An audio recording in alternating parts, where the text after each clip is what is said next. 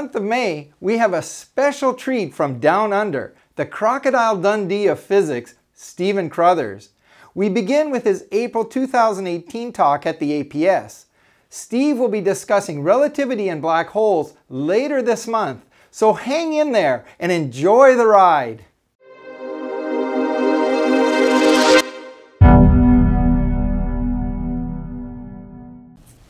In formulating his theory of special relativity, Einstein defined time by means of clocks. But time is no more defined by a clock than pressure is defined by a pressure gauge, speed by a speedometer, or gravity by a graded spring. Time is not defined by clocks. It's naturally fixed, manifest in the motion of bodies such as celestial bodies. By defining time by clocks, Albert Einstein detached time from physical reality. In actually formulating his special theory, he tacitly assumed that he could construct systems of clock-synchronized stationary observers consistent with Lorentz transformation. There's a couple of quotations there from Einstein to that effect. However, this assumption is false. Systems of clock-synchronized stationary observers consistent with Lorentz transformation cannot be mathematically constructed. They don't exist. What Einstein effectively did was take one observer, assume that it could speak for all observers on the basis of his assumption that he could construct that system.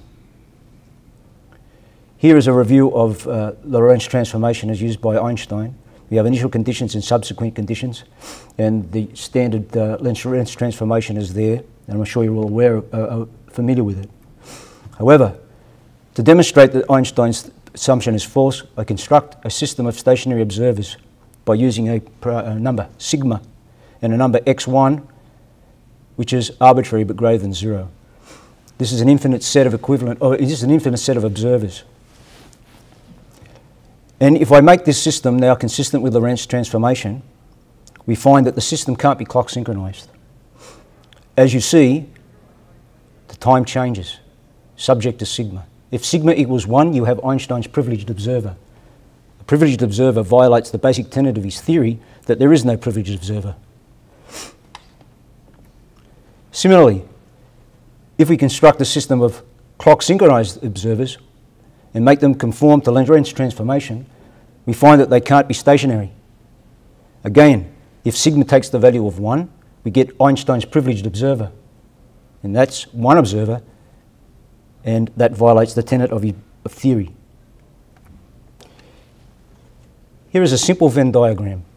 We have two infinite sets of observers. The only overlap between the two sets is one observer, namely sigma equals 1. And that's the observer that Einstein allows to speak for every single observer in both of those sets. But you see, 1 does not constitute a system by which anything can be synchronized or anything can be said to be stationary with respect to anything else.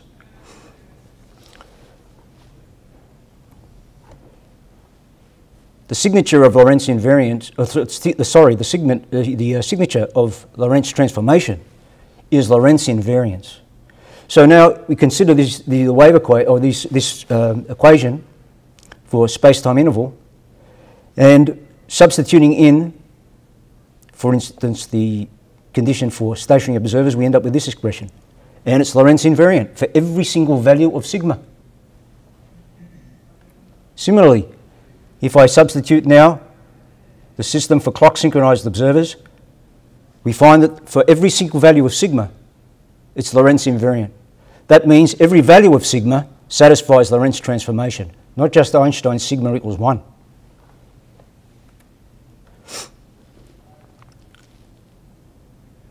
So if we equate these two systems, one for the stationary and one for the clock-synchronized, this is identically equal only for the single observer sigma equals 1. Otherwise, they're not. We can go further now to the standard wave equation. On the left, we have the differential operators. And we find that if we equate these, putting these differential operators rather into the wave equation, we get this long expression in the center. We note that this is invariant only for one observer, sigma equals 1. So the idea that the standard wave equation is invariant under Lorentz transformation is not true. It only happens for the privileged observer sigma equals 1. Otherwise, it does not. Some consequences of these facts, which show that special relativity is entirely false, are extensions to general relativity. Well, that's not going to hold as well on the basis of special relativity itself failing. But there's more detail in these papers